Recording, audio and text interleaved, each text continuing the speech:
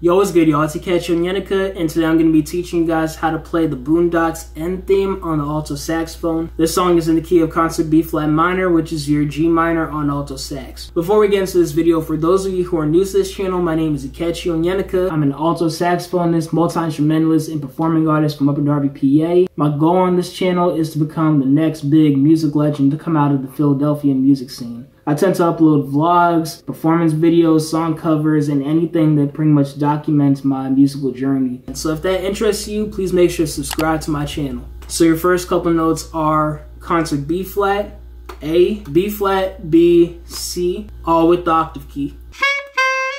So when you play that, you want to kind of slide it up. Next we got B-flat, A, C, B-flat. Next we have F sharp, A, G, D. After that we have F, E, E flat, G, D. Next we got C without the octave key, B flat, A. And the last part is D twice, G, D, C without the octave key, B flat, A. Now all together this is how it sounds.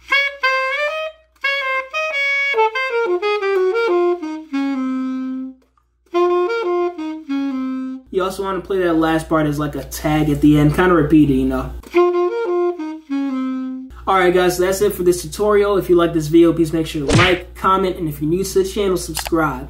Make sure to follow me on social media. My links are down below in this video, and also leave them down below in the description as well. If you want to sponsor my channel, my Cash App is down below in this video, and I also leave my Cash App and Venmo inside the description. And lastly, make sure to turn on post notifications so you never miss a video. Thank you guys for watching, and I'll see you guys soon.